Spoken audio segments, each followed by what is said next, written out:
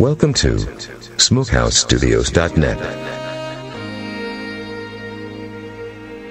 The in-studio broadcast feed is now live. Come on back. Warning. This show is about the return of our Lord and Savior Jesus Christ. If you are easily offended by the truth, then you need to keep listening. His return is drawing near. SmokeHouseStudios.net. The Front Porch Show. A unique blend of current events and what they might mean. Humbly seen through the eyes of God's Word, the Bible, in an old-school front porch discussion with occasional guests, your input, and a guiding hand through Christ. Broadcasting from atop the front porch, it's SmokeHouseStudios.net's The Front Porch Show.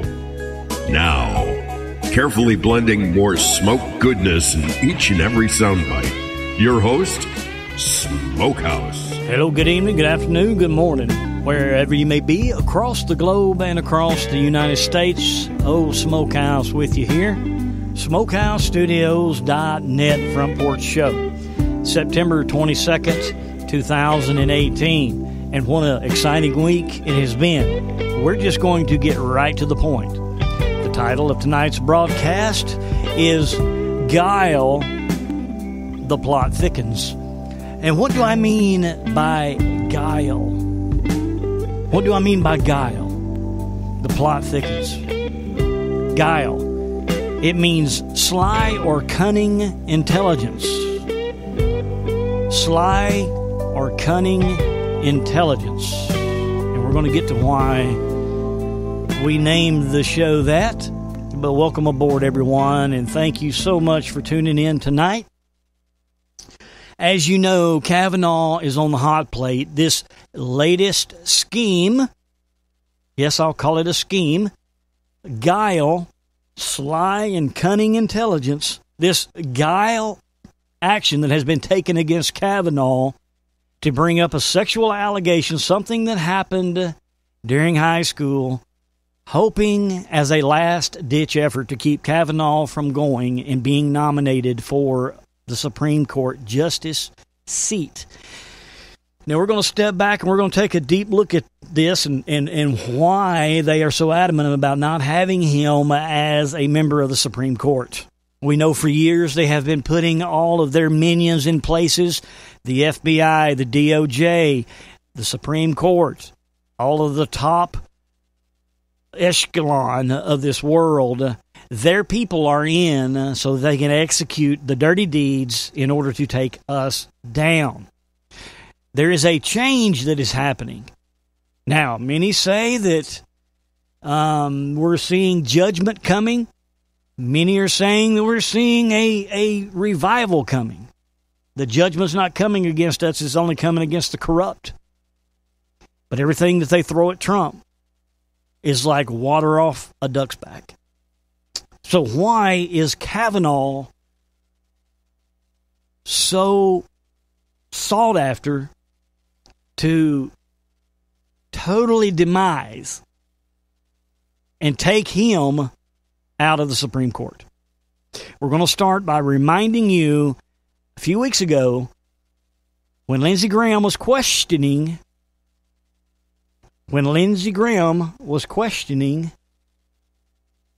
the, hold on, I'm sorry, I apologize for that, my friends. But when Lindsey Graham was questioning Kavanaugh, let's remind you what was questioned. Listen close. He wants Kavanaugh to distinguish between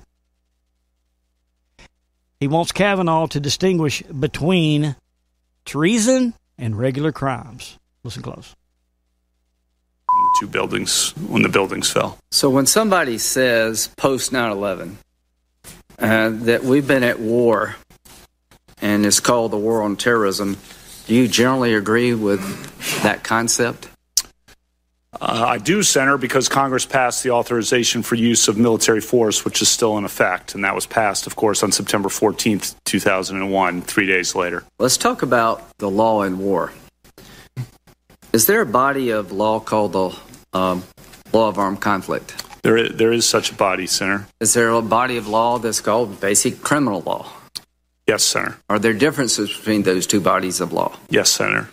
From an American citizen's point of view, do your constitutional rights follow you? If you're in Paris, does the Fourth Amendment protect you as an American from your own government? From your own government, yes. Okay. So, if you're in Afghanistan, do your constitutional rights protect you against your own government? If you're an American in Afghanistan, you have constitutional rights as against the U.S. government. Is there a long-standing... That's long-settled law. Isn't there also a long-settled law that it goes back to the Eisentrager case? I can't remember the name of it. Yeah, Johnson versus Eisentrager. Right. That American citizens who collaborate with the enemy have considered enemy combatants. They can be. They can be. They're sometimes criminally prosecuted, sometimes treated in the military. Well, let's talk about can be. I think under Supreme Court precedent. Right. There's a Supreme Court decision that said that American citizens who collaborated with Nazi saboteurs were tried by the military. Is that correct? That is correct. I think a couple of them were executed. Yeah. So if anybody doubts, there's a long-standing history in this country that your constitutional rights follow you wherever you go, but you don't have a constitutional right to turn on your own government, collaborate with the enemy of the nation. You'll be treated differently. What's the name of the case, if you can recall, that reaffirmed the concept that you could hold one of our own as an enemy combatant if they were engaged in terrorist activities in Afghanistan? Are you familiar with that case? Yeah, Hamdi. Okay. So the bottom line is, I want every American citizen to know you have constitutional rights, but you do not have a constitutional right to collaborate with the enemy. There's a body of law well developed long before 9/11 that understood the difference between basic criminal law and the law of armed conflict. Do you understand those differences? I do understand that they're different bodies of law, of course, Senator. Okay. If you're confirmed, and I believe you will be, what is your hope when all of this is said and done and your time is up? How would you like to be remembered?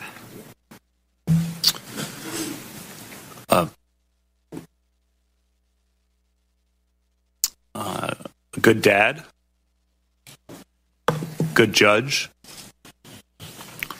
good husband. I think he's getting there. Okay.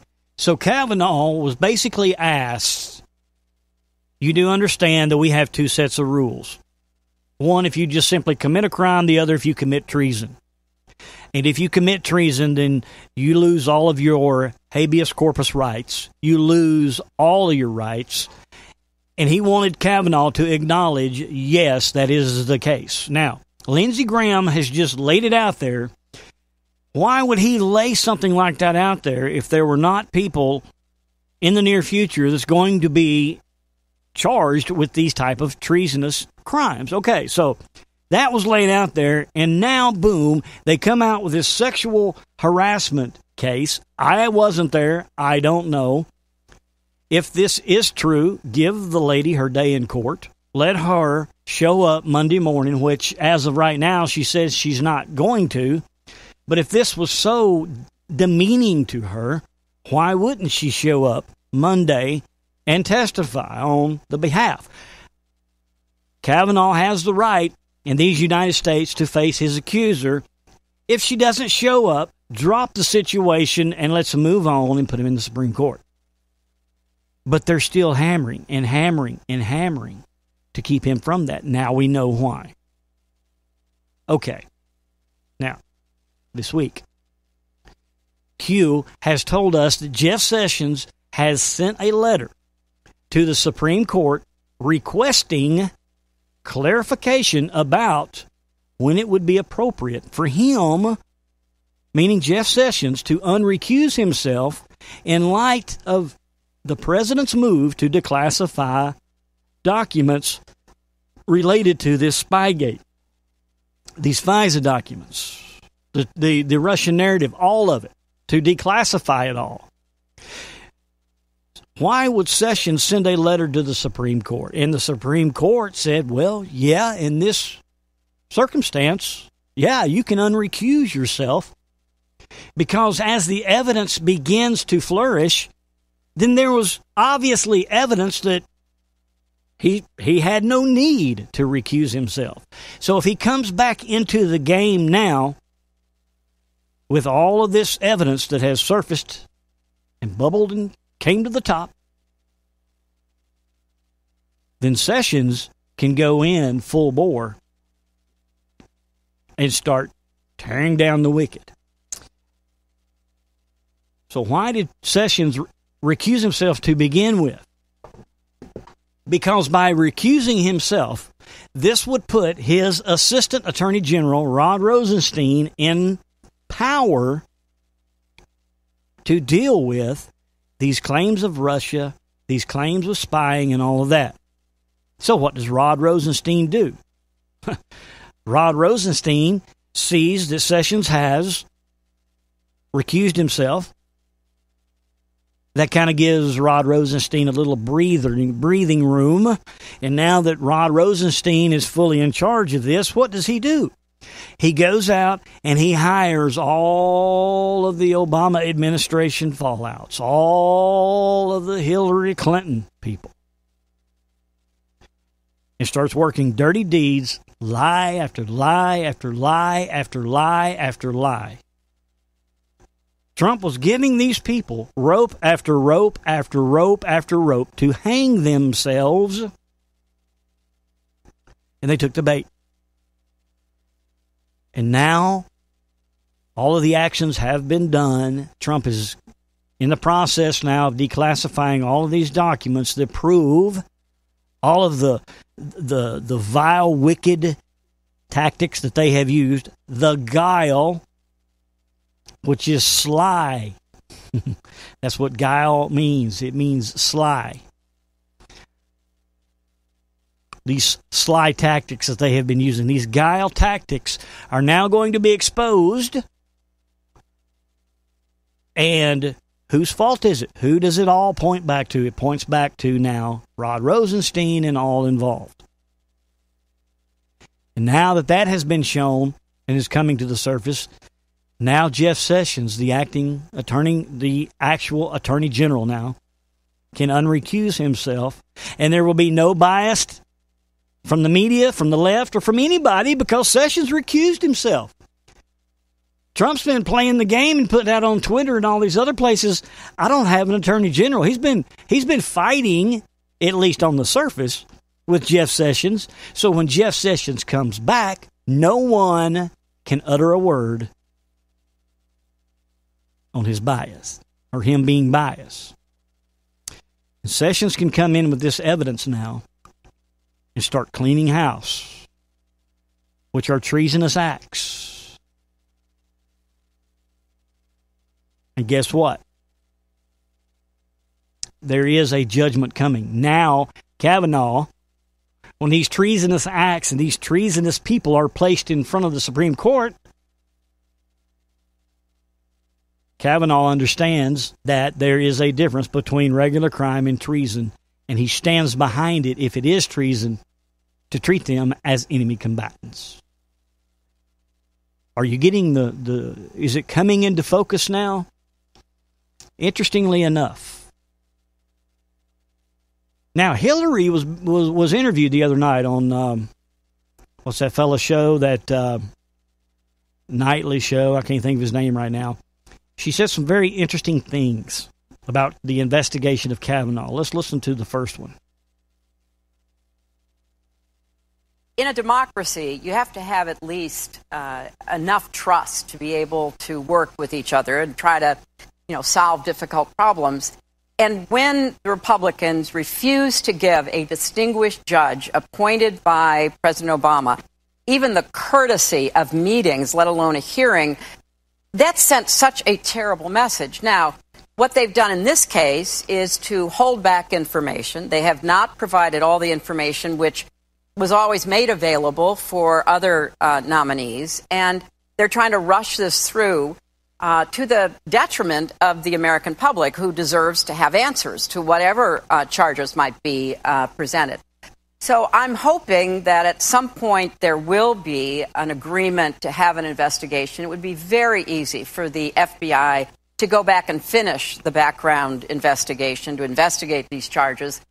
And, maybe find out there's nothing to them, maybe find out there is something to them, but at least have that investigation completed. And I think that's what is a fair request for due process to be asked for.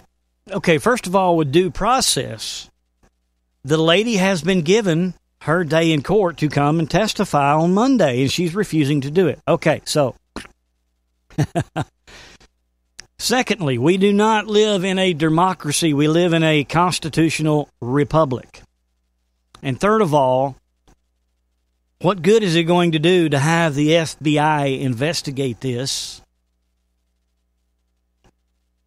Kavanaugh needs to be voted into the Supreme Court. So then it was Colbert who she was on the program with. And then she was asked a question and answered it, saying that there needs to be political trust. Well, let that sink in. There needs to be political trust. Check this out. That, in a fast-moving world, we have so much information coming at us, and we have to keep moving. But the Merrick Garland precedent was the crassest, most cynical kinds of politics that could be even imagined.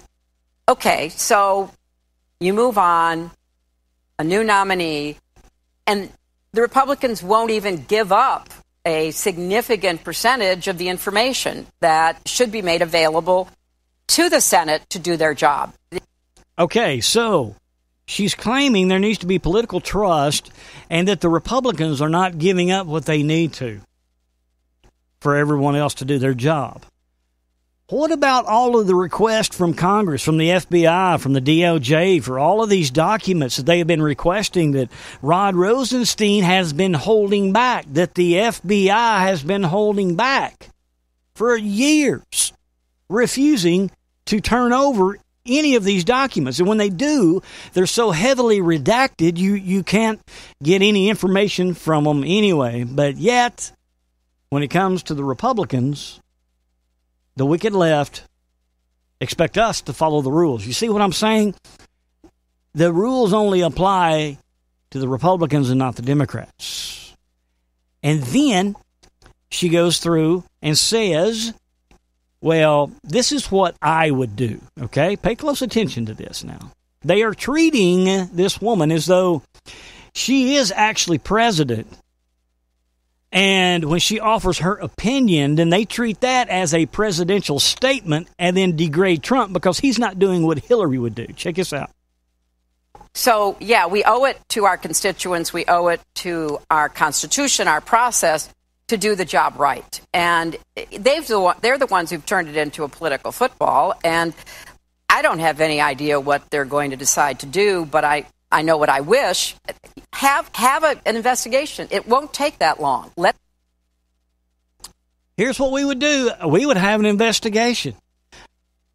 And then they just ran with that like, oh, well, Trump's not wanting to have an investigation, and Hillary said that we need to. So they're always, when they have her out, treating her like a president. And in closing of this interview, it was brought up about this Russian narrative, this Russian involvement in our elections, this fake Russian narrative, because it's being proved as these documents are going to be classified. It was all a lie.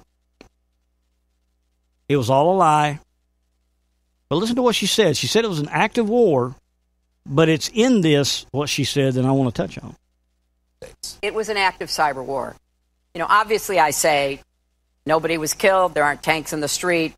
But when you have an adversary who attacks one of your most important institutions, our electoral system, that is an act of war. And imagine if after Pearl Harbor or after 9/11 even, if President Roosevelt or President Bush had said, we don't want to go into that. We don't want to understand what happened. Could have been a lot of people. Could have been a lot of people. Could have been the Chinese. Could have been a 400-pound guy in New Jersey. 100%. We don't know. That's right. We don't know, and we don't want to find out. Right. So yeah, let's move forward. Let's just move forward. Right. Well, it's absurd when you present it like that, and unfortunately, that's what's happening. And so I think it's imperative that, again, regardless of party or no party, people who are worried about the lack of accountability, trying to exercise checks and balances with this president, have got to turn out and vote. It is our only recourse. That is what we have to do. We are actually reestablishing the true checks and balances. It's about to be unfolded before our very eyes in the coming weeks. Why do they hate Russia so bad? What is it about Russia that they hate so bad? Putin has kicked out the globalists out of Russia. The globalists no longer have any control over Russia. Research it. Putin is allowing Christianity to flourish now in Russia, which they hate. They hate God, and we're going to get into why in Hosea chapter 7 here in just a second, because we're going to take this to the Word of God. And Putin is allowing churches to be built. So Putin is taking a large stand against the globalists, and they want Russia destabilized. If they can destabilize Russia, if they can start some sort of conflict with Russia, regardless of what it is. You remember when she was running for president, that she said if Russia was involved, even cyberly, that is an act of war, and we will attack Russia. They want to destabilize Russia because they have lost control of Russia. They are losing control of these United States. There is panic in D.C., and they are grasping at straws now on this Kavanaugh hearing to try at least block that and see what their next move is going to be. There's a reason for all this. We're going to get into the Word of God of why. Okay, one more clip that I want to play. Q has told us this week. Now, we know weeks ago when Lisa Page was brought in, Strzok and Page, after Strzok's hearing in front of Congress where he just lied, and it's starting to come out now in these new texts that, yes, they did put out these bogus articles in order to remove a sitting president against the will of the people. Yes, they were conspiring to remove Trump out of office against the will of the American people. A duly elected president, this coup that everyone said was a conspiracy theory is now coming out to be true. Coming out to be true. Now, the rumor has it that these people are being told you can either tell all you know and we will give you immunity, or if you fight us, you will be charged with treason and you will go to Gitmo as an enemy combatant. And a lot of people that are being brought in for questioning, Lisa Page being one of them, is singing like a bird and telling all. Also, we have Q telling us that now Loretta Lynch is singing like a bird. And as of just a few days ago, James Baker, yes, even James Baker now is squealing like a bird. And it's interesting. Laura Ingraham, check out this interview from Laura Ingraham just a few days ago on this James Baker. This is they call Trump an autocrat? This is maddening. As I've been saying for 2 years, there was a brazen plot to illegally exonerate Hillary Clinton in the email case, and then if she lost, to frame Donald Trump. And that is exactly what these texts are about. Whether or not Mr. Strzok and Lisa Page and others are indicted is certainly a question people can debate. But let me just say, I know that there is a grand jury underway. Testimony is being taken about Strzok, Page, McCabe, and others involved in this case. And the reason we know it is that James Baker, the former general counsel of the FBI, has turned state's evidence and is fully cooperating with the inspector general and with the federal grand jury. I can assure you Mr. Comey has been very silent in recent weeks, and the reason is very simple. He knows he's going to be indicted. Wow, pretty explosive on a Friday night. Okay, so now James Baker is talking.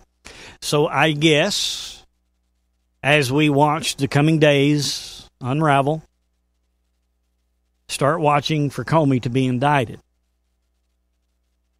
All of this is coming out. These, even though Trump declassified these documents, it's going to take a little bit before they are cycled out, where we can see it all. But we can see it beginning to happen. I know Q's been telling us this for a long time, but there has got to be patience. What does the Word of God say about evil, about wicked? What does he say about these things? Numbers 32:23. But if you will not do so, behold, you have sinned against the Lord, and be sure your sin will find you out. He tells us in Job 20, verse 7, that the heavens will reveal his iniquity, and the earth will rise up against him. Proverbs 26, verse 26 says, though his hatred covers itself with guile, there's that word, though his hatred covers himself with guile, and guile means those sly tactics that they try to do. What are they doing with Kavanaugh? Sly tactics. These sly tactics. Though his, let's read it as it's translated in Proverbs 26:26. Though his hatred covers itself with these sly tactics, his wickedness will be revealed before the assembly. What assembly is he talking about here? Well, the assembly could be anything. It could be the assembly of the court. It could be the assembly of the church. But though their hatred covers itself with guile, with these sly tactics, his wickedness will be revealed before the assembly. What are we seeing happening now before the assembly? It's being revealed, their wickedness. Ecclesiastes 12:14. For God will bring every act to judgment, everything which is hidden, whether it is good or evil. And Luke 12, verse 2. But there is nothing covered up that will not be revealed, and hidden that will not be known. We'll take a look at one more. 1 Corinthians 4, verse 5. Therefore, do not go on passing judgment before the time. What have we been doing? All of this that Q has been telling us, all that we are slowly seeing unravel, we're like, look, man, you got the evidence. Let's go after these people. But God tells us, therefore, do not go on passing judgment before the time, but wait until the Lord comes, who will both bring to light the things hidden in the darkness and disclose the motives of men's hearts. And then each man's praise will come to him from God. So we have to wait. We have to wait upon the Lord. This is why these things are gradually now coming out. God has told us just in these mere verses that nothing hidden will stay hidden. Their sly tactics, their guile, the wickedness will be revealed before the assembly. This is the Word of God. This is not Q here, man. This is God telling us this. There is several more verses we're going to take a look at throughout the show. But this is going to set the stage now of what we're going to discuss when we come back in Hosea chapter 7. Now we know Hosea 4 tells us about the dead animals and that we are destroyed due to lack of knowledge. We know that Hosea 5 shows exactly what Israel was doing that we're doing today is whoredom, the sin of whoredom. But we're We're going to look at verse 7 when we come back, or chapter 7 when we come back. And listen very closely to what God says in chapter 7, because we are seeing it on our television screens today. There is a God, and He is alive, and this word is a living, breathing word. Repent. Give your life back to Jesus Christ. What's going to be the October surprise this year? We'll be right back right after this. Smokehouse. To talk to Smokehouse, dial 641-552-9354. That number once again, 641-552-9354. And enter access code 252380, followed by the pound sign. Call in and join the show. SmokehouseStudios.net. God is among us. The door to the ark is slamming shut. Here's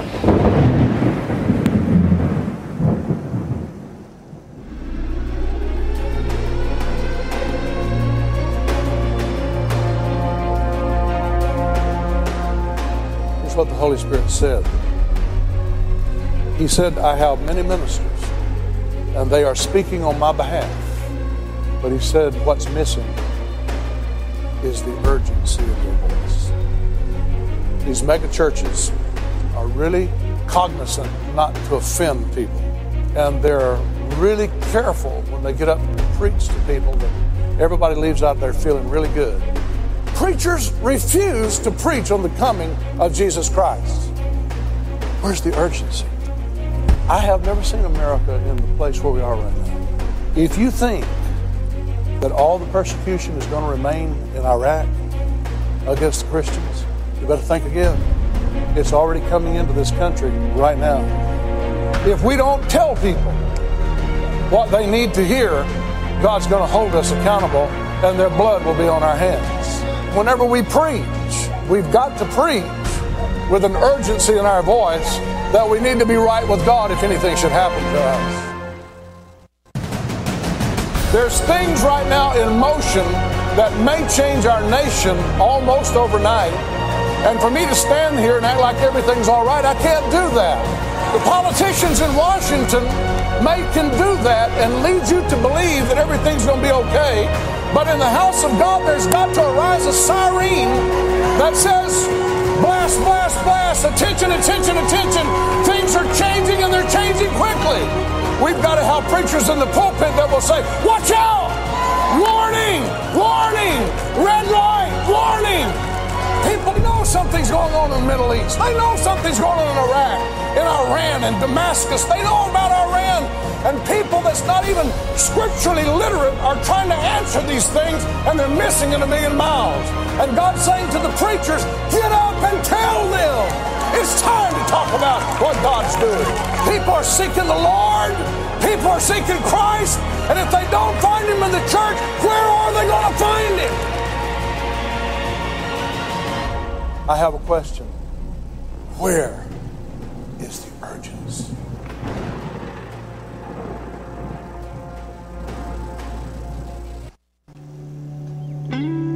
There's an urgency, folks. 1 Corinthians 4:5. Therefore, do not go on passing judgment before the time, but wait until the Lord comes, who will bring to light the things hidden in the darkness and disclose the motives of men's hearts. And then each man's praise will come from God. Are we seeing a healing coming to America, or are we seeing America's all-out judgment? I don't know. You have to go to the Lord, and you have to seek counsel in that. We're just giving you what's happening week by week. You must form that relationship with God. These churches, when the exposure comes out of what's been going on in these churches, we're going to get into in a moment, you're going to understand what all of this means. You have to seek the Lord. We can't give you the answer to the future other than you seeking it yourself from the Lord. So in Hosea chapter 7, God says through the mouth of Hosea, whenever I would restore the fortunes of my people, Whenever I would heal Israel, the sins of Ephraim are exposed and the crimes of Samaria revealed. Let's read that again. Listen very close.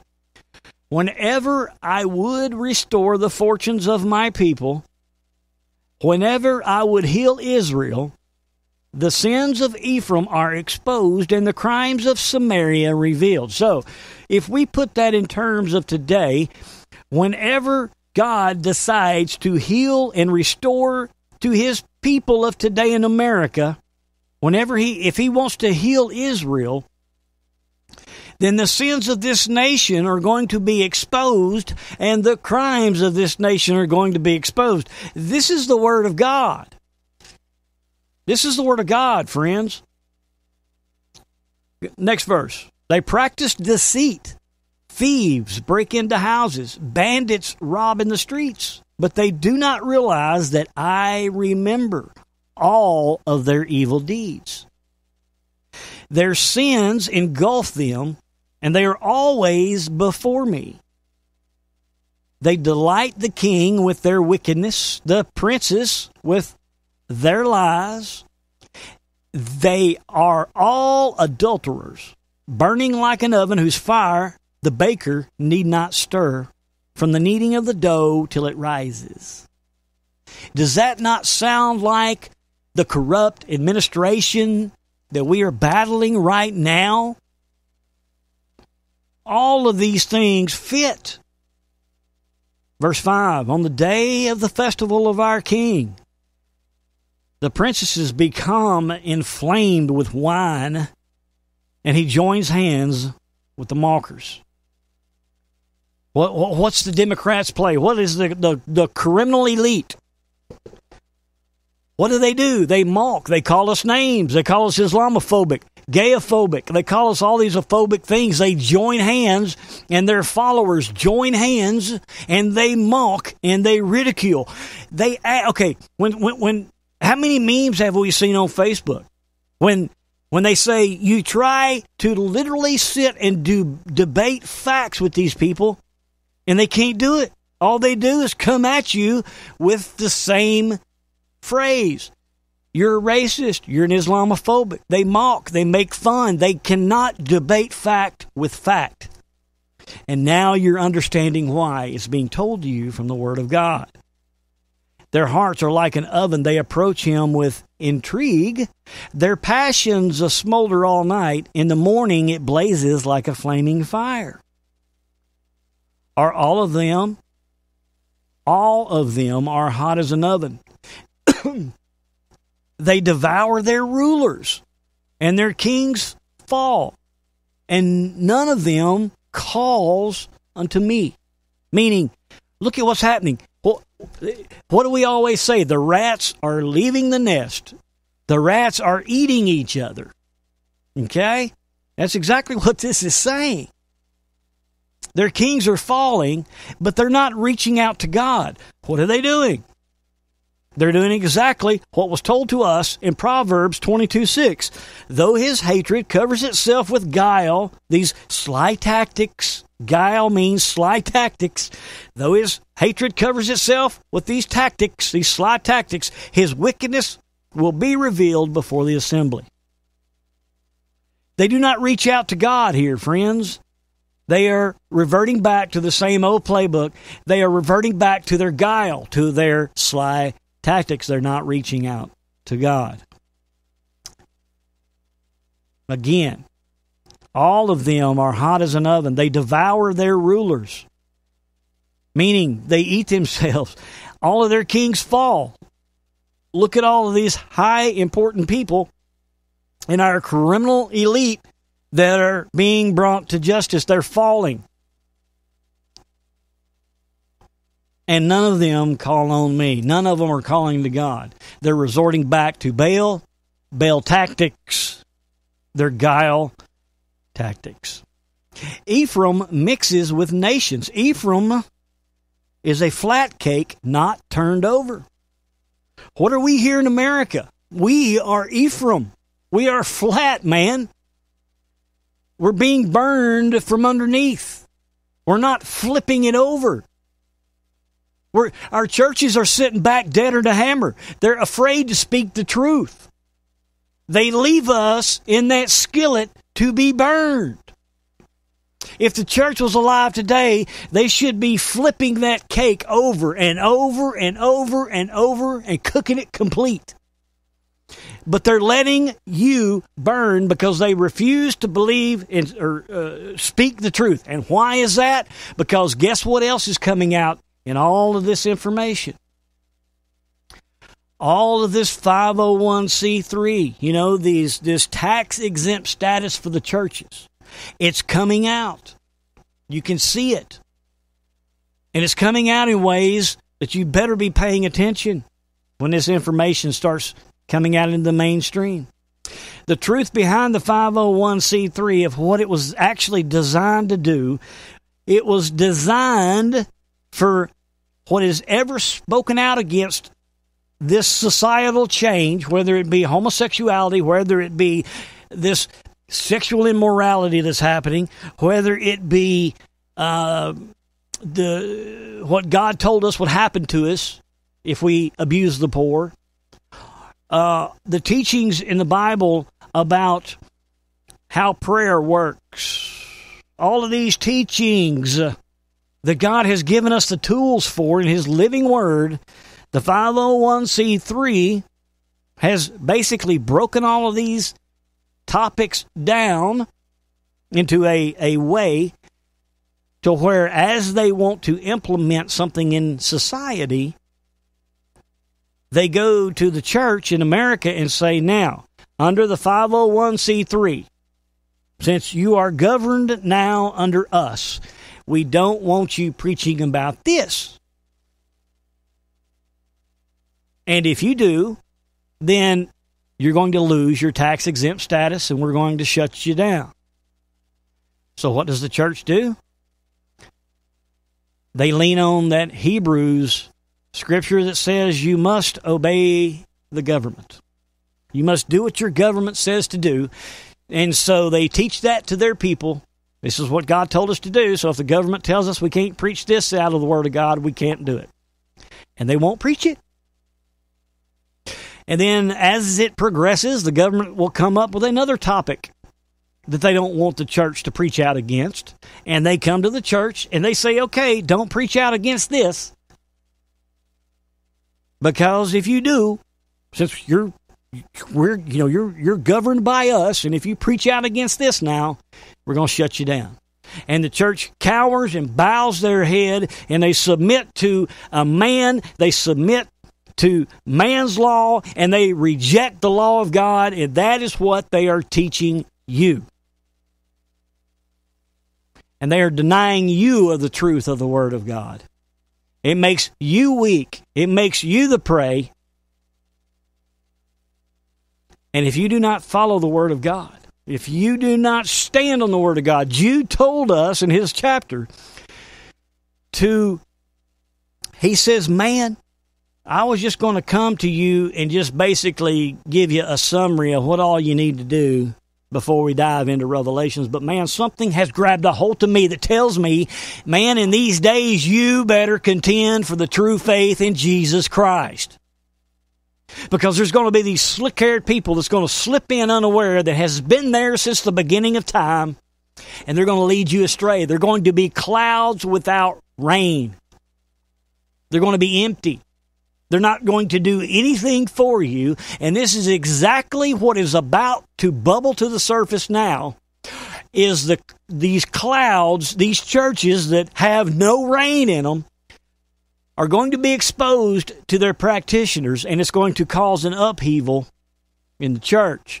Brother Mark Taylor has talked about this several times, and this week he has really brought it to our attention to the forefront. Trump has told us in his inauguration speech that Christians will once again have a voice in this nation, and this is why the wicked are going nuts. So there you have it. Ephraim mixes with the nations, and Ephraim is a flat cake not turned over. And the church has committed adultery. against Jesus Christ because they are rejecting the teachings of Christ and they are bowing to a man-made government. Well, Greg, it does say that in Hebrews that you must obey the laws of the land. Okay, that is true. Our laws of this land is the United States Constitution. That we adhere to. If anything outside of that conflicts with the Word of God, Peter told us, you follow God's law. Follow God's law. Daniel, he did not obey the law of the land when they said no one could pray. Daniel just kept on praying 3 times a day like he always does. And what happened? He was sentenced to be thrown into a lion's den. Shadrach, Meshach, and Abednego, they were told to bow before a man. Bow to a man. Bow to a government. Bow to a kingdom. And they said they only bow to the God of Abraham, Isaac, and Jacob. They were sentenced to go and be thrown into a fiery furnace. This weak-kneed church that is leading your practitioners around, leading your practitioners astray. I've got a phrase for you. Remember Shiloh. Remember Shiloh. Secondly, you're going to be held accountable because you are the spiritual leaders, and you are going to meet a fiery end that above even the corrupt wicked, because you refused to lead your people down the path of truth. Yeah, but if we go against the government, then our modern day lion's den will come to us, or our modern day, our church and our building will be thrown into a fiery furnace. Good. Let it. Because if you have the name of Christ out on your marquee, if you stand and claim to stand on the Word of God, then you know if you do not follow man's law when it's against the law of God, yeah, your church is going to be thrown into a fire furnace, and your church will be thrown into the lion's den.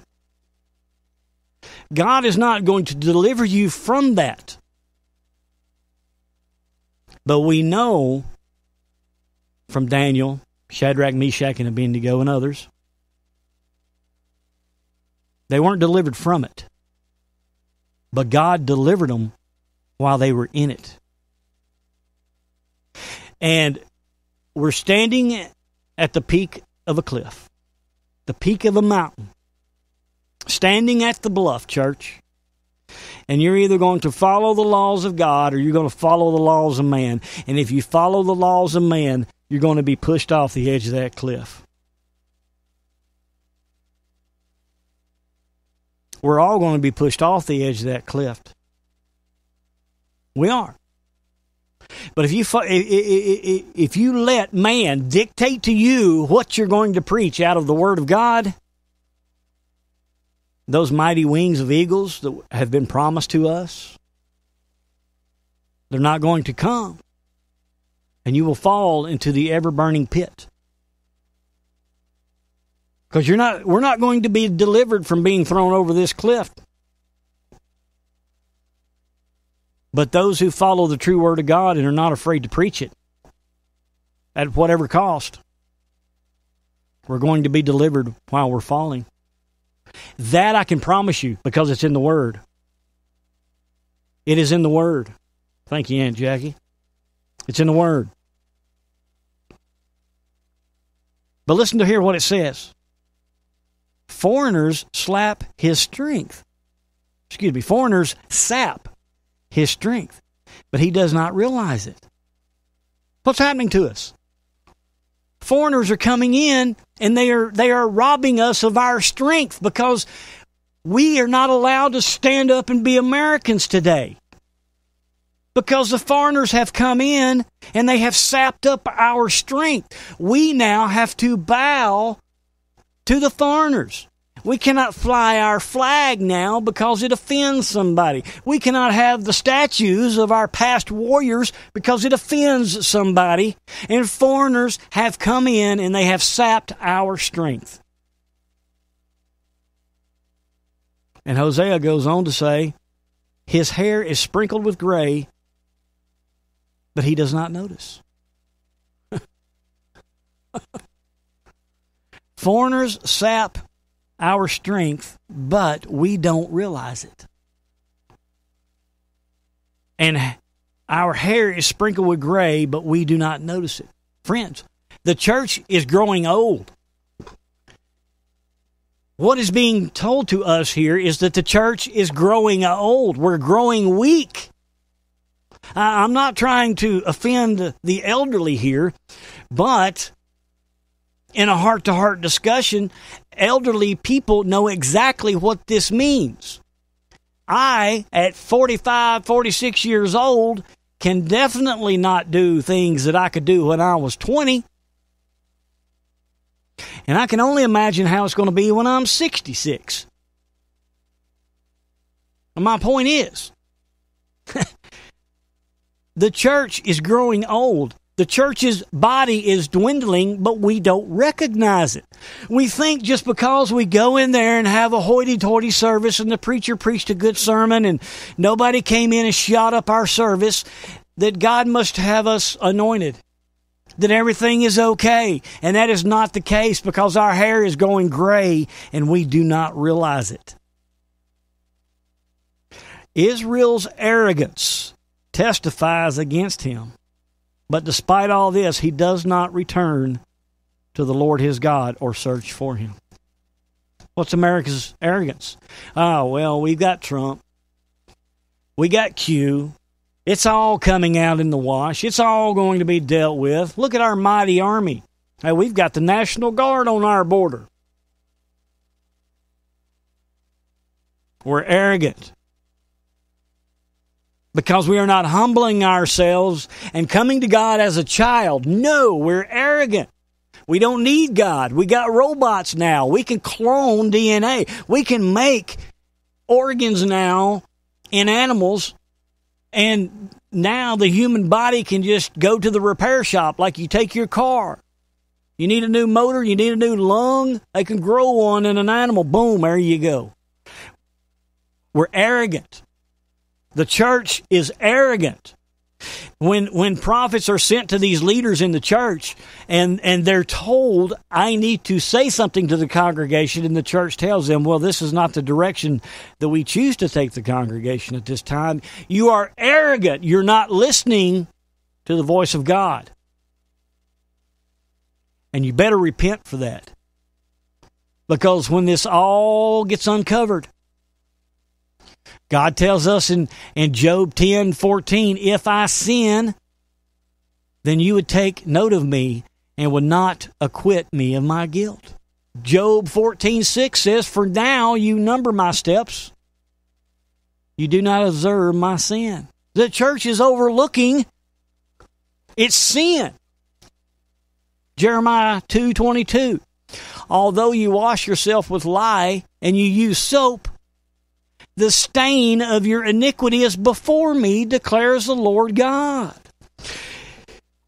You stand up in your flashy churches with your PowerPoints hanging from the ceiling, and you think you're preaching the true word of God in the days that we live ourselves in. So you're washing all this sin. You say your little cliche prayer. Oh, God, forgive me of my sins. God, guard and direct us. We've heard that prayer every Sunday. You'll hear it tomorrow.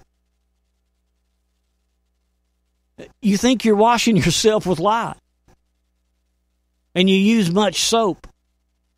But it does no good because the stain of your iniquity is before God.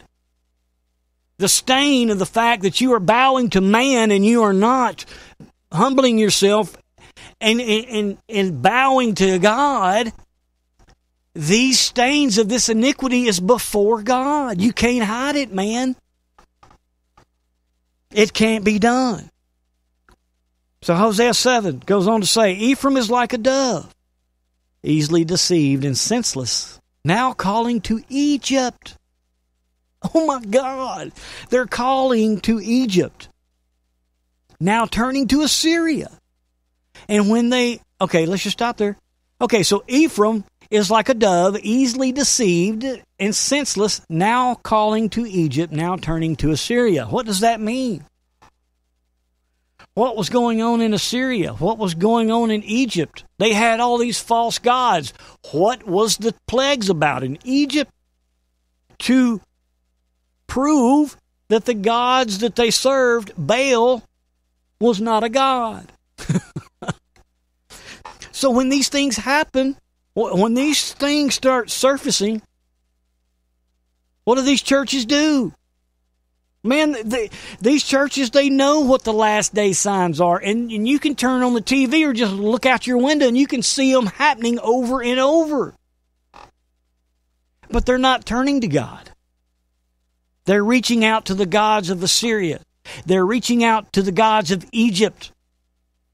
They are reaching out to the government and saying, yes, master, we'll do what you say, even though we see the signs happening and the world burning down, and this is what God told us to tell the people, but yes, we'll reach out. Because what is the world? Who is these corrupt criminal elite following? They're following the satanic cult. They are following Baal. They are worshiping Baal. How many times have I told you, everything that we see is the sun mascot? Whether it be Walmart, whether it be the sexual perversions that we see in our music, they always either have triangles of the sun in the background or sun crowns on their head, man. It is the same God that they served back then that they are serving now, and this is the same message that we need to adhere to today that happened in Israel. They saw all of this stuff happen, but they reached out to the gods in these other nations. And not the God of Abraham, Isaac, and Jacob. And this is where we are today. The church is weak. The church is powerless. But you, the individual that see this for what it is, you're the strength. You're the remnant. You're the ones that are going to be turning this around. You are going to be standing an oak when the flames come through the fields. So what did God tell us? When they go, I will throw my net over them, and I will pull them down like birds of the air. When I hear them flocking together, I will catch them. Woe to them, because they have strayed from me. This corruption that is being unveiled is not just for these criminal elite. The unveiling is going to be happening in the church. This 501c3 is going to be part of this uncovering, this revelation. And not only does this apply for the criminal elite, this is going to apply to you, the Christian, if you're following the churches associated with the 501c3 that are preaching what the government wants preached instead of what God wants preached in these days. You are going to be no different than these criminal elite when God throws his net. When I hear them flocking together, I will catch them. Woe to them, because they have strayed from me. Destruction to them, because they have rebelled against me. What is it? Wait a minute. We can understand why the criminal elite and how the criminal elite are rebelling against God, but how are we, the Christian, rebelling against God? Because we refuse to preach the truth, and we follow the ways of man, and we preach only what man tells us that we can preach. That is how we have strayed from God. Destruction to them, because they have rebelled against me. I long to redeem them, but they speak lies against me. They do not cry out to me from their hearts. They speak lies. Lies. We can't preach that because God says we have to obey the government. Yes, we do have to obey the government. But we see story after story after story that there comes a time when you've got to follow what God's laws are when the government turns against God. And we're not doing that. of all times in society to truly be preaching the truth of the Word of God is today, and the church is not doing it. I am sending a warning to the churches in America today. You repent for it. You are still in the time of mercy. In the morning, start anew. Start slamming the pulpit, slinging the Bible, slinging the songbooks, and telling people the truth of what is going on today, or you're going to be destroyed. Destruction is coming. God has promised it. Because they do not cry out for God from their hearts. They gather together for grain and new wine, but turn away from me. They come into church and they worship. Oh, yeah, they come and get their new wine. They come and get their prayer. They sing a few songs. But we don't even offer an altar call anymore. A lot of the churches that I go to now, man, it used to be when I was a kid, it was conviction. It was sermons of conviction, buddy. It was hardcore. I can remember being 10, 11, 12 years old, scared to death to walk out those doors when church was over. And after that type of sermon was over, the preacher says, you better come up here right now and repent. You better tell all of your sins to God and repent before you leave this service. We don't hear that no more. We don't even hear conviction. Now, at the close of the sermon, after we hear the fluffy puffy, oh, God loves you. Pay no attention to what's going on in the world today because the government said we can't talk about it. At the closing of the sermon, they just say, if there's anything we can do for you, won't you come on up as we stand and sing? Got news for you. You cannot do a thing for anyone in that congregation. And you haven't done anything for the people in that congregation the whole service because you have denied them the truth, because you refuse to speak it, because you are bowing to Baal, you are bowing to a Baal system, you are bowing to the God of this world, which is Satan, and you're rejecting God. Hey, I'm just the messenger. I'm reading it right here in the Bible, friends. I trained them and strengthened them. Listen. Us as kids, man. Back us. He's talking to us right now. Us as children that were hearing these words of truth and hearing the call for true repentance, the conviction in every service. He is speaking to us right now. He says that I trained you and I strengthened you, but they plot evil against me. Well, I see what you're saying, Greg. I go to one of these fluffy puffy churches, and I'm kind of fluffy puffy myself, but man, I haven't come against God in any way. I haven't plotted against Him. Really? Bible said seas and the waves are going to be roaring. How many hurricanes have we got? We got the Atlantic roaring. We have got the Pacific roaring. We've got that nasty storm that just came over. We got that nasty storm that just came in over Europe. The waves are just roaring all over the world. We got dead animals dying everywhere. We've got famine. We got drought. We've got earthquakes. Oh, but I'm not going to go tell people that we're living in the last days. They'll think I'm crazy. Well, guess what? You're plotting against God. You are plotting against the Word of God. They do not turn to the Most High. They are like a faulty bow. Their leaders will fall by the sword because of their insolent words. For this, they will be ridiculed in the land of Egypt. So these gods that you're looking to right now, this God of Baal, this God of this world, of course, I'm speaking about the criminal elite, but I am also speaking about the dead church in America today. Because if you are bowing to the God of this world and you're allowing the God of this world to dictate to you the words of the God Almighty that we are supposed to speak, friends, that's on you. You're going to be ridiculed. The gods that you have actually been serving, I don't know if you're aware of this, but it's about to be revealed. And when it does, God has told us that we're going to go down with them just like they are. That's why tonight we need to humble ourselves, and we need to turn from our wicked ways, and we need to repent and call upon the name of Jesus. Friends, when we get back, we're going to be talking about all of this censorship that's happening. I led into all of this. I have a special guest that's going to join us here.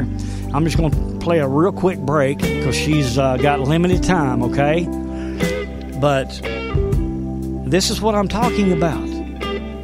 This all leads into what we are seeing. And censorship is the biggest part. Because the church is deader than a hammer, and they're not standing up against this. They are bowing to the god of Satan. They're bowing to the god of this world, and they're like, well, okay, if you don't want us to say that, we just won't say it. When is enough enough? When are you going to humble yourself and call upon the God of Abraham, Isaac, and Jacob and said, I am done with this world, and I will speak the truth at whatever cost? That question is going to be yours, and we'll discuss this when we come back. Smokehouse. To talk to Smokehouse, dial 641-552-9354. That number once again, 641-552-9354. And enter access code 252380, followed by the pound sign. Call in and join the show. SmokehouseStudios.net. God is among us. The door to the ark is slamming shut.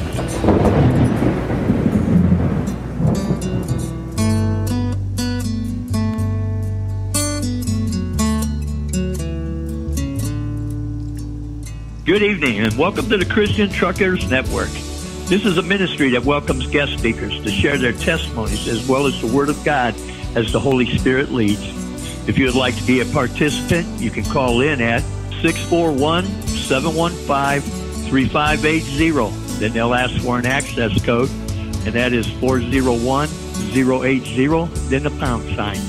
Again, that number is 641-715-3580, access code 401080, pound sign.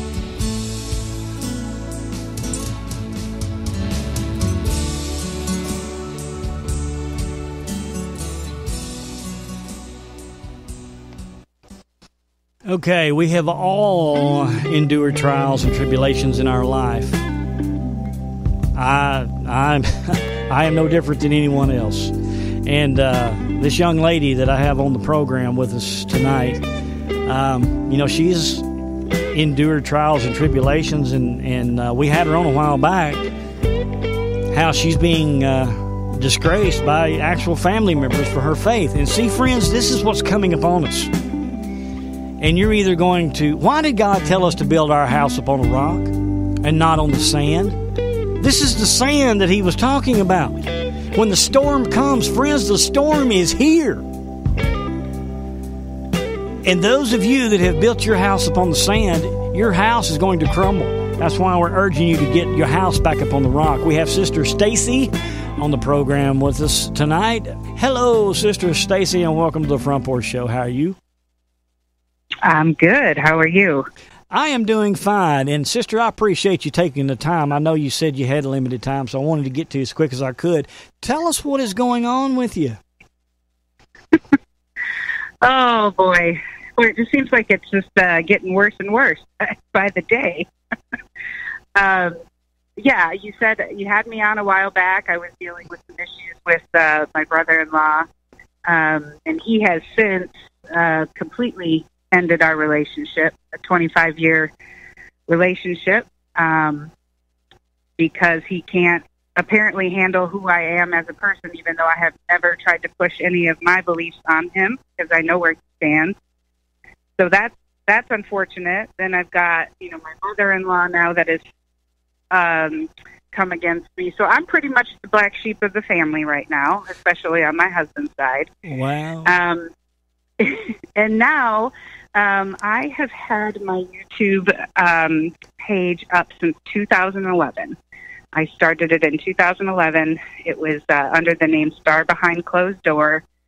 And I really got on there just to start talking about what I was seeing that was going on in the world, because I feel like that was a time where a lot of people were kind of waking up and Jesus was calling to people. And so I just started getting on there, sharing testimonies and sharing what was going on in my own life and the world around us. And so I've been doing that since 2011. I had around 36,000 followers that I've accumulated over the years. Some of them I've had some real relationships. I want to say maybe we met that way, or did we meet through some other forum? I can't remember. Well, what had happened was you had posted something on your YouTube page, and I was wanting to get in touch with you about it, and then all of a sudden I heard you on Bagley's program. And at the time, Bagley and I were, because Tanya was building my website and building his at the same time, so we all three would roundtable on the phone a lot outside of his show. And so when I heard you on his program, I called I called him. I was like, "Dude, man, get me in touch with this girl." That's right. So, yeah, I mean, I've met some really amazing people and built up some great relationships, and a lot of people have, given their life to Christ because of that ministry. And it's not because I know everything; it's just sharing personal testimonies. And so, I want to say about a year ago, I actually monetized a few of my videos, which I had never done before.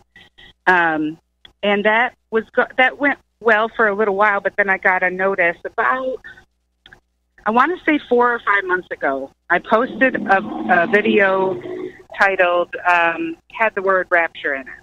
And I immediately got a notification from Google that said they were demonetizing my station or channel, which doesn't really bother me because I didn't get into that to make money in the first place. And I knew what they were trying to do. They were trying to censor me and shut me up. And I said, well, that's not going to stop me, So I continued to put out videos. And then, let's see, I'm trying to think of the way the events went. I went on yesterday. So I've been working on this new forum on Patreon. I don't know if you've heard of that, but it's where artists can go and, just have their own station and put out great content. And I thought, I want to get away from using the Google and the YouTube and Facebook and all of that because it's all corrupt. Well, and let me add to this. A lot of people are moving to Patreon for the simple fact that they are allowed to speak freely in their mind. But now, from what you're saying, now Patreon is coming under attack. Well, we'll have to see what happens with that. But I want to tell you what's real weird about this is that I had just put my Patreon page together. I had just finished it. I filmed a video. I was going to put it on my page saying, hey, if you guys want to come follow me here, we can be more in community there and without having to be censored and all of that.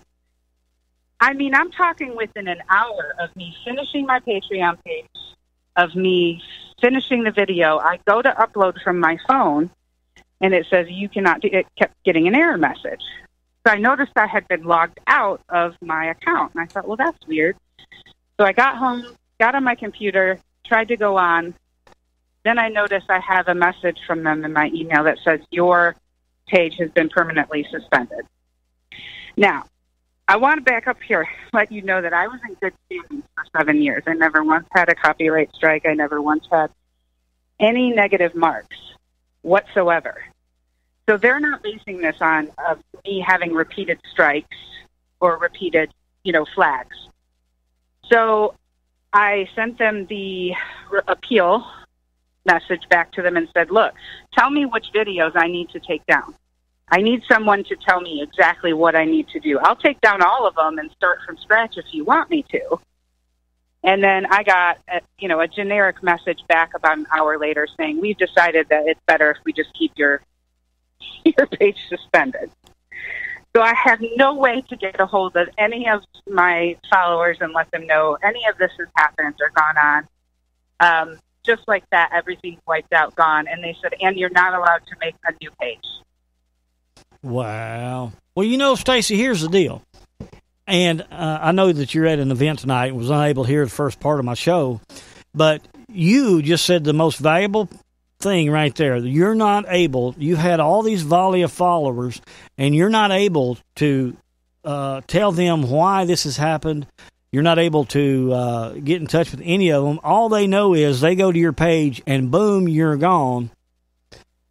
And it's either in their mind that you just got tired of doing what you're doing and gave up, or with all this censorship that is going on, they're thinking, oh, well, she must have been lying or saying something wrong, and they got rid of her. Because, see, that's the narrative that's being placed in everybody's mind, is that we're conspiracy theorists, we're lying, and they need to be censored and silenced. And you have half of the population that is all for this. I mean, they seek out, the Bible says they have itching ears, and they seek these teachers that will tickle their ears, And the government and the elite are saying, look, we got it going on. These people don't. So we're going to go ahead and go against the Constitution. We're going to silence these people.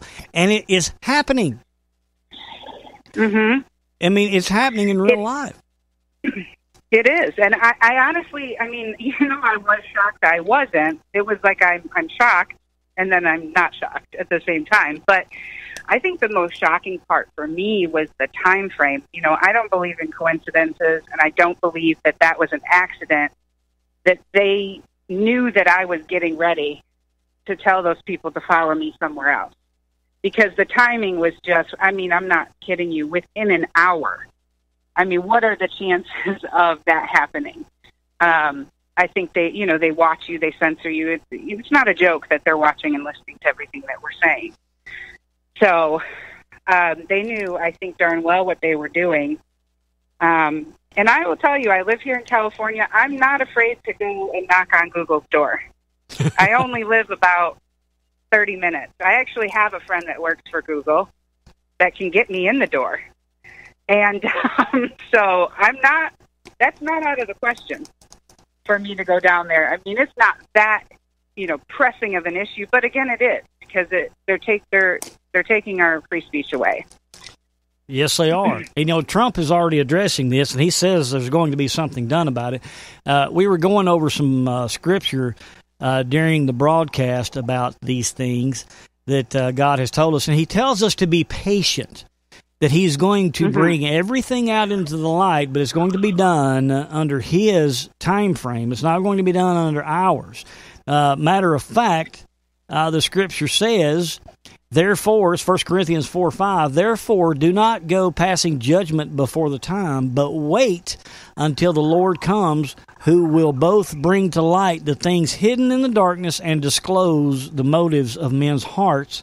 And then each man's praise will come to him from God. And so here's the situation, sister, and to all of our listeners. Yes, it is time to stand up and speak the word of God. Yes, this censorship is happening. And yes, this is our modern day being thrown into the lion's den. And what Sister Stacy is saying is, by her saying, I'm not afraid to march into Google, she's saying, I'm not afraid to go into the lion's den because I know that God is going to shut their mouths while I'm in there. I'm not afraid to walk into the fiery furnace because I know that I will be delivered while I am in it. And this was the message I've been preaching all the show. So, getting back to this censorship, because I've been censored. All of us have been censored. It's happening. Do you follow Alex Jones? Yes. Okay. Well, I did. I can't anymore. Wow.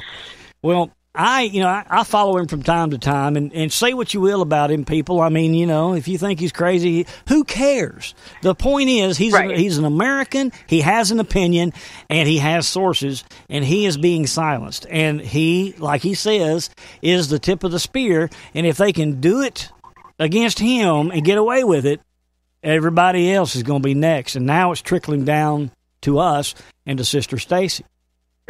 So, yes, yeah, that's absolutely. And you know what's interesting about that is exactly, say what you will about him, he's a little radical, but that's really not the point. But he did say, and he's been saying for, the last couple of years that censorship was coming. And so this is just another, another proof that what he's been saying all along is happening. And, we just, for years, what have we all been saying? That time is short, and we've been warning of that. And I think this is for one of those reasons, is that time is short, not just in the return of Christ, but in the time where we're going to be able to actually reach people with the gospel, because that's happening right now. Yep. The Bible says that there will be a famine in the land, not for bread or water, but for the word of God. And you hit the nail on the head. This is the beginning stages of the famine of the word of God. And it's happening, and nobody seems to be doing anything about it. The church is not speaking out against it. Why? Because under the 501c3, they're not allowed to. Mm-hmm. And they are trading in that 501c3, the modern day 30 pieces of silver, committing adultery against Jesus Christ, and they are bowing to the God of this world. Mm. And so, what are you going to do? I'm not talking to you, Sister Stacy. I'm talking about to the listener. What are you going to do now? You're probably thinking, well, I don't know what to do. What did God say in his word that we just read? Humble yourselves, return back to me, and then he will guide our steps. He will heal our land. But we have to do these things.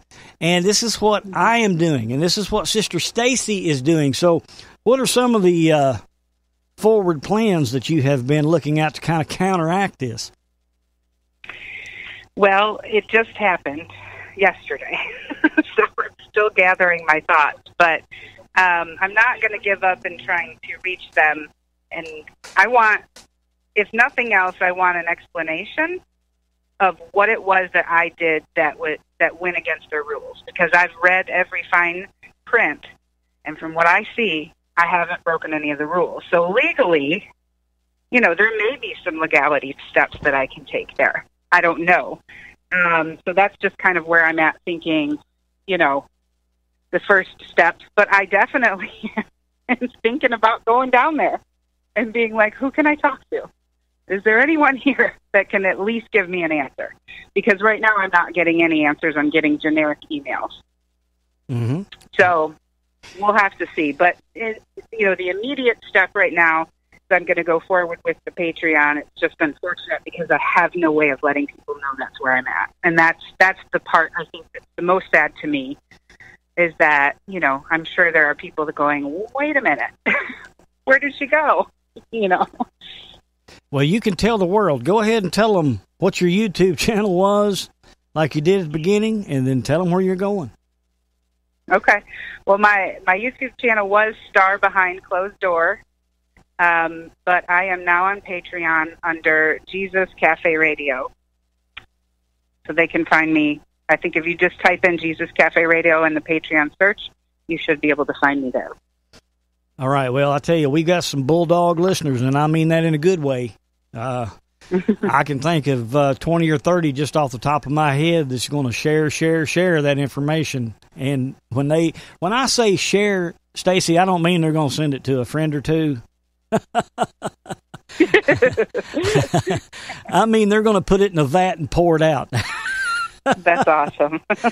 Well, I appreciate that, and I would just tell people, my main focus of that page right now is really helping people to build an intimate conversational relationship with Jesus, because that's really the only thing that's going to get us out of all of this right now.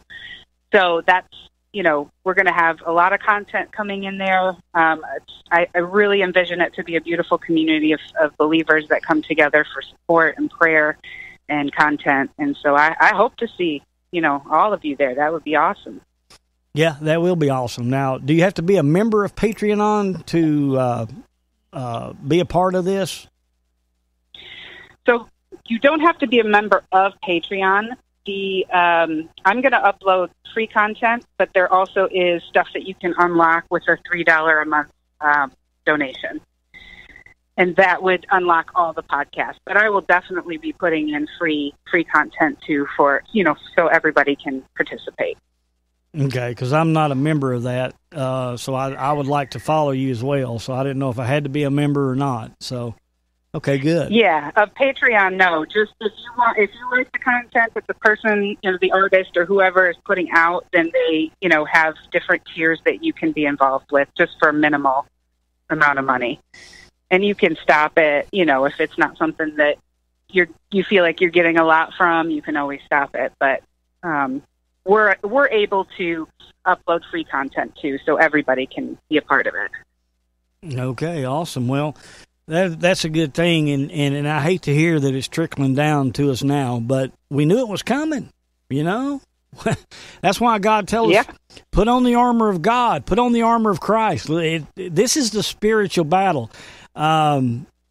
If you're not recognizing this spiritual battle, we do not battle the flesh. We battle principalities, powers, and spiritual wickedness in high places. So it's the person we are not battling. It is the spirit of Baal that we are battling, and Baal is the ruler of this world. And we are in this world, but we are not to be of this world.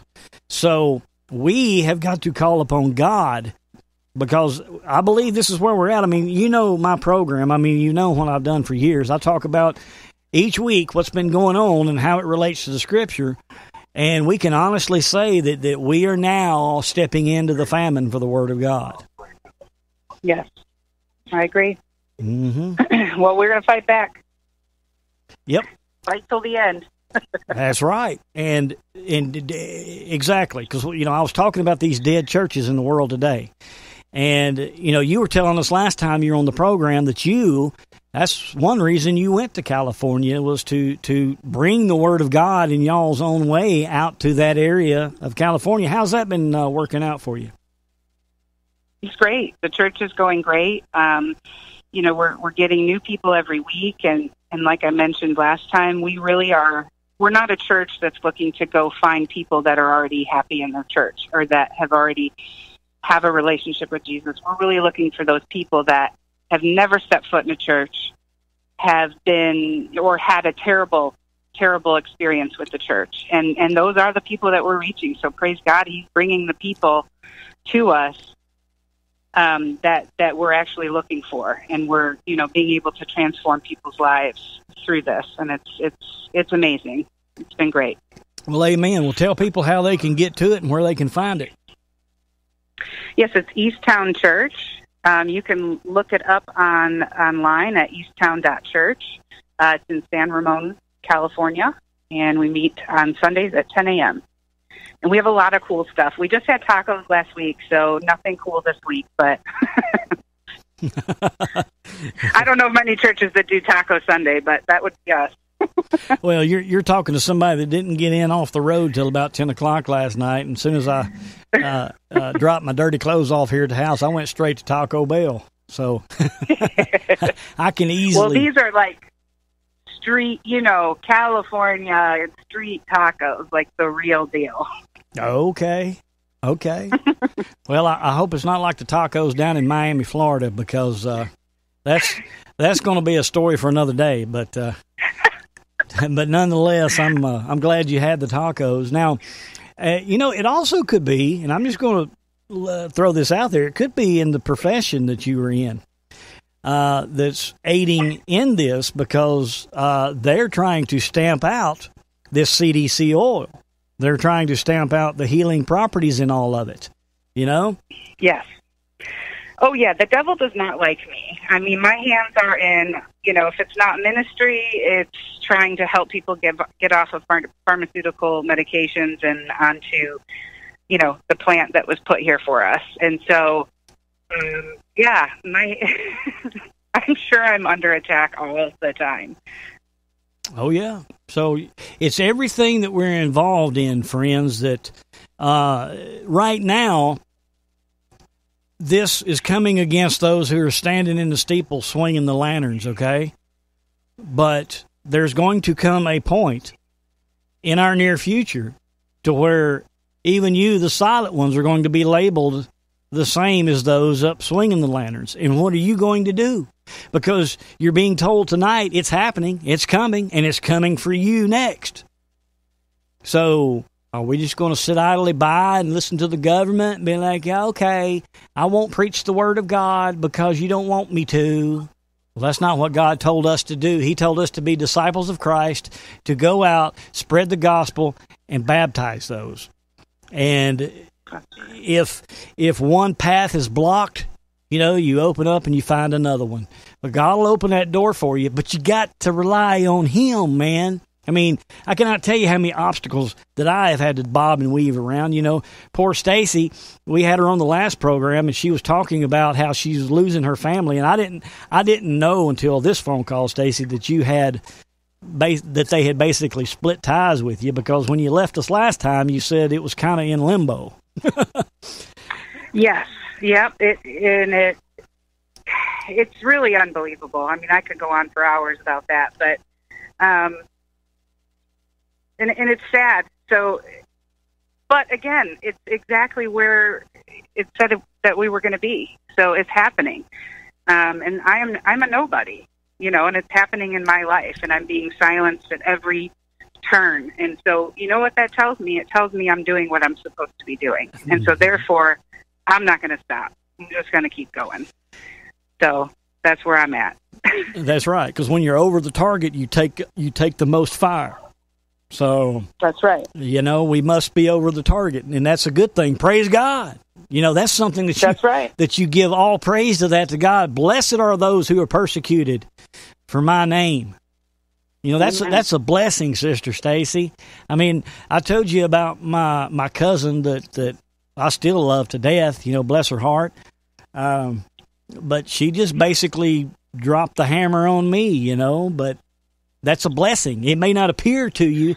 And friends, when this starts happening to you, this is the attitude. See, this is the word of God that you need to know, is that when these things happen, it's a blessing. Blessed are you when they persecute you. So, but the churches are afraid. The churches are afraid to say that because they're going to lose their 501c3. They're going to. They've traded their 30 pieces of silver already for Christ. Don't you be the one to trade anything for Christ except the truth. No, that came out wrong. Don't trade anything. Speak the truth. That's what I meant to say. So, well, Stacy, I tell you, man, it's good to hear from you. I enjoy following you. I love coming on here. I love your show. Well, thank you. I appreciate it. It's the front porch. That's what it's all about. Now, I know that you're from Michigan, and I know they have front porches up there, but they don't have porches up there like they do down here. Because down here, you just climb up on it, kick your shoes off, prop your feet up, and you're all family, That's right. Yep. Well, my whole family's from the South, so I know what a real front porch looks like. Oh, okay. And I can appreciate it. Okay. Well, they're finishing up some of the construction up on 75 now, so that's good. Good deal. Yeah, just in time for all the snow. That's the way it goes. But I'm gonna tell you something kind of funny real quick, not to change the subject, but talk about some homebrew things. I had to go up to a place right off of Van Dyke Road. You know where that's at? Right where I grew up. Yes. Oh, okay. My parents still live there, off of Van Dyke. Okay. Well, I just came off of 94 and went north on Van Dyke, maybe about a half a mile, and then turned off into one of those little industrial parks there. Okay. And I delivered there, and then I came back down Van Dyke, got on 94, and started heading west back out toward now 75 is still closed going south of there, so I was going to go on out to 275 and then come down. But You know what the terrain looks like just as you get on 94 right there at Van Dyke, okay? Oh, yeah. It's not a nice area, no. And they had barrels lined up right along the get-on ramp. And so I'm easing down through I'm doing the speed limit down through there, and this car comes flying down the ramp and was going to jump in front of me. And just as it got to the end of the ramp, its bumper caught one of those orange construction barrels. And it started spinning it like a top, and it just spun right out in front of me, and there wasn't anything I could do. So I hit it, and it goes up under my truck and got caught on my steering axle, and I'm dragging it down the road up under my truck. Now, you know that terrain right there, there's nowhere to just ease over on the shoulder. And so I wanted to stop as soon as I could, because at some point it was going to come flying out of underneath my truck into the into the lane beside me. So then I heard it cut loose from the steering axle and get caught up under my drive axle, and I'm thinking, oh, it's fixing to come out. But luckily, it was in the next mile. There was another get-on ramp. I can't remember the name of the road, but I was able to ease over on that get-on ramp and kind of get off on that shoulder, and was able to climb up under my truck to pull it out, and was able to get back on the road. But the point is, you know that area, you know that terrain, so I thought you would get a big old kick out of that story. Yeah. Oh, it can be a danger zone. Yeah, it sure could. Well, Sister Stacy, man, it's just been a pleasure having you. And I'm so sorry that this is coming against you. But, friends, let this be a lesson. I mean, months ago, we were reporting when it happened to Alex Jones, when now it's trickling down to the little guys. And the question is, what are you going to do about it? Are you going to hunker down and be like, okay, well, this ain't my world, I'm just passing through? Because you've got a job to do. Until Jesus gets here, you have a job to do. You have a load to haul, and you've got a message to bring. And if you allow this to stop you, slow you down, or you allow this to where you just give in, then, friends, we just read to you in Hosea what's coming. And it's coming to the corrupt elite, and it's coming to you as well. If you do not repent and call upon the name of Jesus. So, Stacy, I'll start spreading the message to where people can find you, and we'll get this back up and running for you. Yeah, I appreciate it, and I'll definitely keep you updated as to what is going on over here, and if I get it back up and running, I'll let you know. But I'm not going down without a fight. I can tell you that much. All right. Well, do me a favor. Anytime you want to come on here and give us some updates or progress, let me know, because I'll make it happen. All right. I appreciate it. That's right. Thank you so much. I'll make it rain over here on the front porch, girl. That's right. I appreciate you. God bless, and we will talk soon.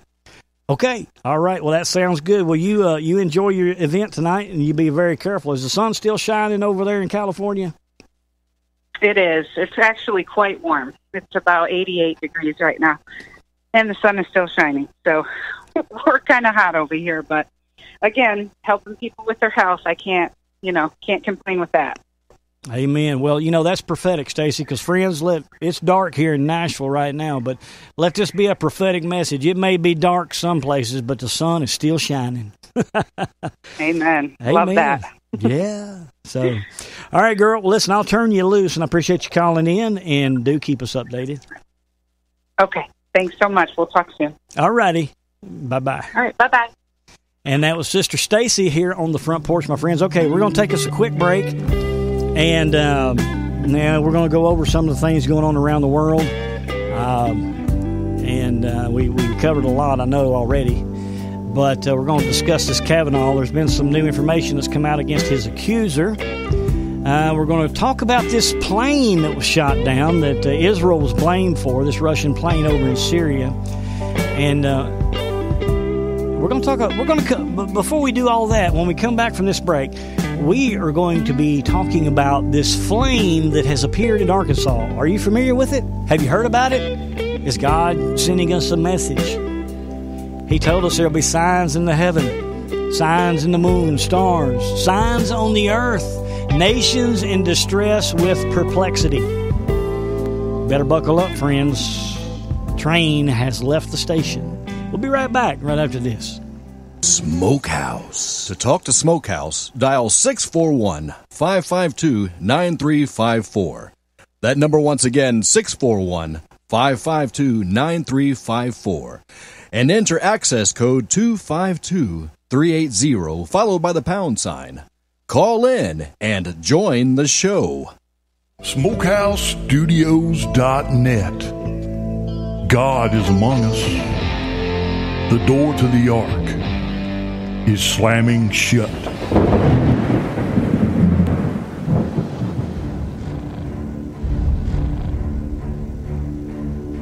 We may have some reckoning with God to do in the month of September. The Bible says there's 4 sins that God does not take lightly, and the earth convulses every time we practice these sins. God pays close attention to idolatry. We are unbridled and unashamed and unafraid to put before this nation idols. They wouldn't put a picture of a cross up there, but they'll put a picture of a demon god up there, and we're flaunting it right under God's nose, and we're facing a Shemitah year, and unless we repent, I'm afraid judgment's at the door. The second sin that affects the land is homosexuality, fornication, immorality, and lesbianism.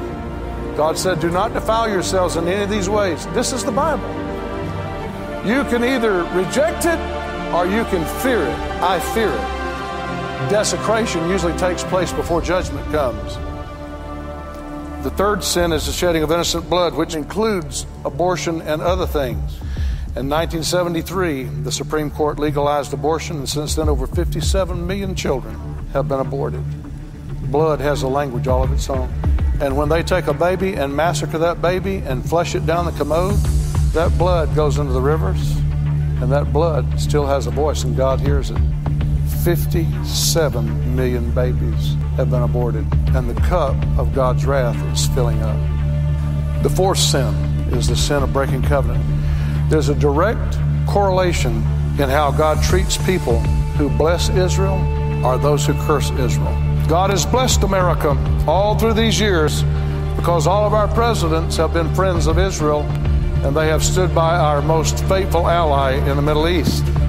So our current president, President Obama, has categorically pulled away from Israel and threatened to abandon her as future votes come up to the UN concerning Israel.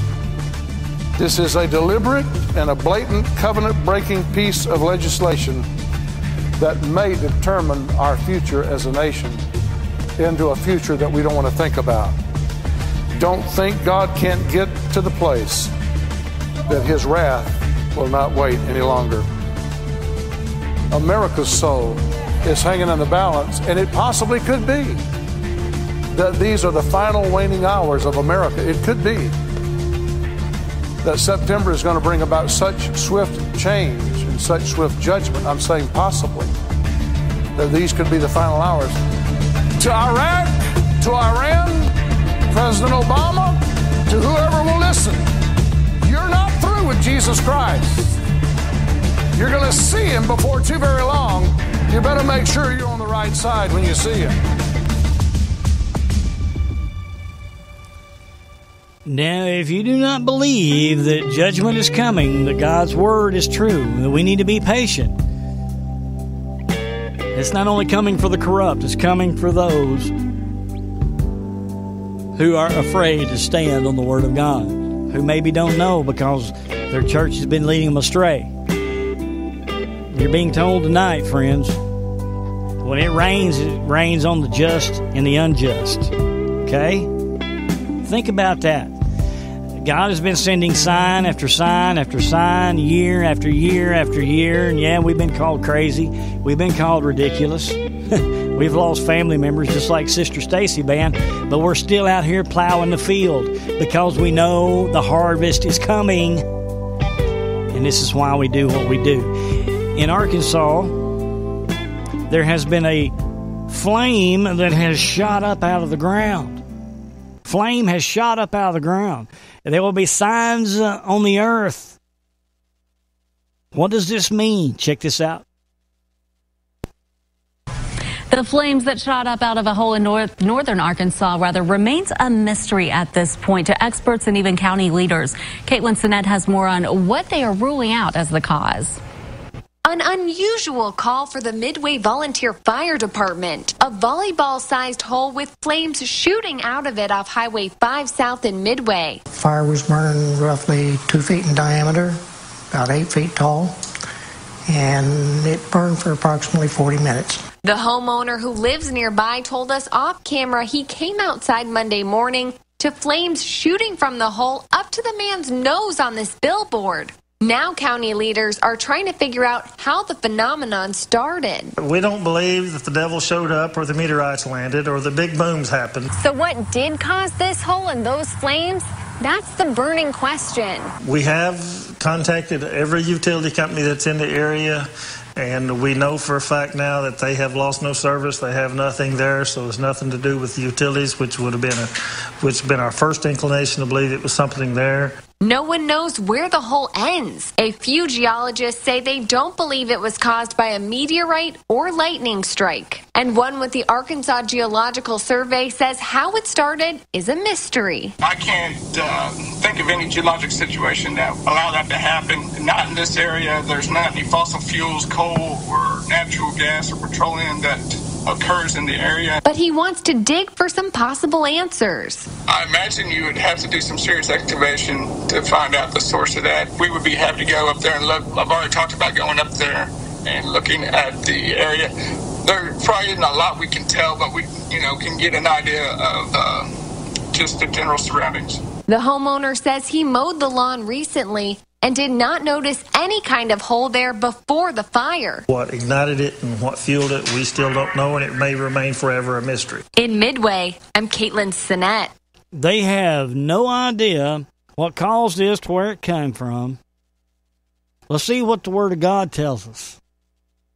Joel chapter 2, verse 25. And I will restore to you the years that the locust hath eaten, the cankworm, the caterpillar, and the palmworm, my great army which I sent among you. Friends, at some point we are going to be restored. He is going to restore the years that the locusts have eaten. And ye shall eat plenty and be satisfied, and praise the name of the Lord your God that hath dealt wondrously with you. And my people shall never be ashamed. He says, my people. If you are not a child of God, you better start. You better get in that relationship, because he said, and my people shall never be ashamed. And ye shall know that I am in the midst of Israel. And we will know that he is going to be in the midst of America, and that I am the Lord your God and no one else. And my people shall never be ashamed. But verse 28, and it shall come to pass afterward that I will pour out my spirit upon all flesh. Your sons and daughters shall prophesy. Your old men shall dream dreams, and your young men see visions. And also upon the servant, upon the handmaiden, in those days I will pour out my spirit. He is going to pour out his spirit on all. What do you think this walk away movement is all about, where people are walking away from the Democrat Party because their veil is being lifted and the God that they serve is being shown? Verse 29, and also upon the servants and upon the handmaidens in those days I will pour out my spirit. 30, and I will show wonders in the heavens and in the earth, blood and fire and pillars of smoke. What have we been seeing coming out of California? I should have asked Sister Stacy how the wildfires were out there. I apologize for that, Sister Stacy. We'll discuss that next time. But he is going to show blood and fire and pillars of smoke. Verse 32, and it shall come to pass that whosoever shall call on the name of the Lord shall be delivered. For in the Mount Zion and in Jerusalem shall be deliverance. And the Lord hath said, and in the remnant whom the Lord shall call. Friends, listen to that one more time. It shall come to pass that whosoever shall call on the name of the Lord shall be delivered. If you do not call upon the name of the Lord, if you're relying upon these dead churches, thinking they're walking you through your plan of salvation, if they're going along with what the government is wanting them to go along with, because it's going to be uncovered, you're going to know it. You better be calling upon the name of the Lord now. There will be deliverance. The Lord has said this. And in the remnant whom the Lord shall call. If you are being called right now, I've been being called. Sister Stacy's been called. This is why we are the remnant. We see the sword coming, and we're telling you as a watchman on the wall, there is a sword coming, not only for the corrupt, but for all of us. There is a sword coming, friends. But there's going to be signs of fire, plumes of smoke, fire in the earth. What was this hole all about? God just told you. You don't think that demons exist? Hebrews chapter 1 talks about there will be people that will be doing illegal things and things against God, and there will be other people that agree with it. Demons are surfacing. Check this out. Florida sheriff is stepping in after a man bears it all, doing work around his house. Some of his neighbors have come to accept it, while others with young children are raising a flag. A man's naked behavior outside of his South Florida home, all caught on camera. He'll be out there working on his car, opens his garage door up, stands there, works on his car, old Camaro he's got in there. People who live in this Stewart neighborhood say the man will even do yard work completely exposed. Really, really weird. He's old enough to know that's not right. The Martin County Sheriff's Office has received multiple calls and says his actions are completely legal, just as long as he does not inappropriately touch himself or cross his property line. Everyone says that's just crazy. You know, it is. However, if it continues... Two different statutes have been met with that behavior, one being lewd and lascivious behavior, the other one being breach of the peace. Some of the man's neighbors are defending his nude antics. They're not taking it off their property, so I figured what they can do, whatever they want to do on their land. Amy Canterbury is a mother of 6. Her kid's bus stop is across the street from the man's home. She does not see a problem with him letting it all hang out. Literally, they're the nicest people you ever meet, and they would give you their clothes if they had them on to give it to you. Okay, so now we got people doing yard work, working on their cars naked, but yet there's people out there that agree with it. Well, that's okay. You know, they're at their house. They can do that. Now, let me touch on North Korea real quick. It's going to boggle your mind, but it's going to prove to you the lying, fake news media. Listen. Okay, well, we know President Trump is going to denuclearize North Korea. We know they're already working with South Korea. We know that they're planning the Olympics together. We know that Kim Jong-un is shutting down plants. But these things take time. You can't just go in there and the next day it all be done. But Kim Jong-un is making effort and is doing steps to denuclearize North Korea. We've been told by Q that the CIA ties have been cut. Listen to how the lying mainstream media spins this. And at the beginning of the clip, you know, they're going to be telling you the truth of what's going on, and then watch how they spin it. Watch how they spin it. Kim Jong-un pulled out all the stops to welcome South Korean President Moon Jae-in to North Korea, with cheering crowds, an intimate lunch, and one of those famous, highly choreographed North Korean stadium shows. all for this. Today, both leaders promising to ease tensions, and Kim Jong-un promising to scale back his nuclear weapons program. To turn the Korean peninsula into a land of peace without nuclear weapons and nuclear threats, Kim said. Kim agreeing to close his main missile testing facility and saying he'll close his biggest nuclear complex if the U.S. takes corresponding measures. North and South Korea also agreed to create a no-fly zone on their border. Over those mountains there, you can see into North Korea there.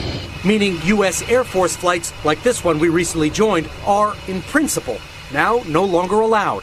Prior to becoming president, it looked like we were going to war with North Korea, and now we have a lot of progress. But North Korea has so far done nothing to get rid of the nuclear bombs it already has. And U.S. intelligence officials have told NBC News they believe North Korea is still making nuclear weapons. Okay, see right there. Everything that Trump said is going to happen is happening, but boom, they had to spin it there at the end. Now listen how they spun it. Lester, despite that, Kim is planning to go to Seoul soon, and North and South Korea even say they will make a joint bid for the Olympics. So he's getting a lot, and so far, still keeping his nuclear weapons. See there? And still keeping his nuclear weapons. They had to close it with that. Lies, friends. Lies from the pit of hell. Is Trump anointed? I don't know. But friends, you've got to see how this, what did it say? What did it say? What did it say? We're going to go back and we're going to read it again. Though his hatred covers itself with guile. What is guile? It's sly or cunning intelligence. Though his hatred covers itself with guile, his wickedness will be revealed before the assembly. Jeremiah 16:17. For my eyes are on all their ways. You hear that? God's eyes are on all of our ways. They are not hidden from my face, nor is there iniquity concealed from my eyes. There is a judgment coming, friends. It is coming for the corrupt, but it is coming for us as well. We are still on the outer fringes of mercy and forgiveness and repentance. Repent and give your life to Jesus Christ. Pick up your sword, which is the Word, and get to work. Because His eyes are on you. They are not hidden from my face. What you do is not hidden. Ezekiel 11:5. Then the Spirit of the Lord fell upon me, and He said to me, say, thus saith the Lord. So you think, house of Israel, for I know your thoughts. He knows our thoughts, people. Hosea chapter 7, verse 2.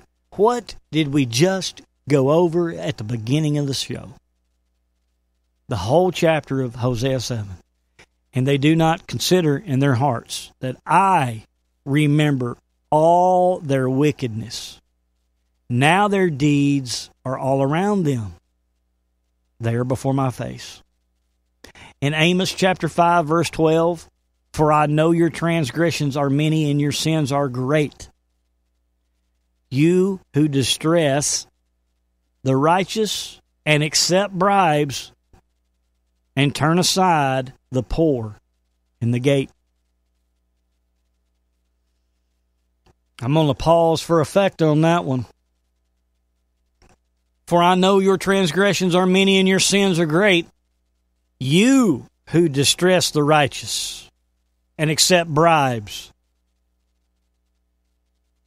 You who distress the righteous and accept bribes. These weak-kneed churches, these 501c3 churches, you're accepting a bribe from the government to distress the righteous. And you turn aside the poor in the gate. You tell me why we have 300,000 homeless people and we have 300,000 churches. Tell me. There was a church down in North Carolina just not too long ago that was feeding the homeless, and guess what? The government said you can't feed the homeless anymore.